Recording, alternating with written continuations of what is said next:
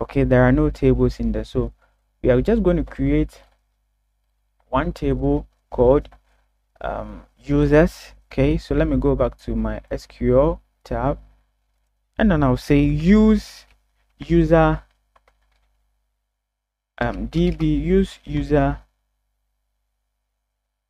db underscore user auth, and I'll terminate it. It means that use that particular database. That is what this line of code here means.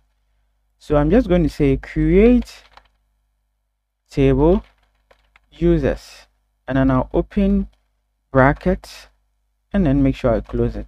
Now inside a bracket, I need some few fields that I want to work with. First of all, I need an ID, which will be of the data type integer, and I want it to be of the length perhaps 6. Okay, and I want it to be unsigned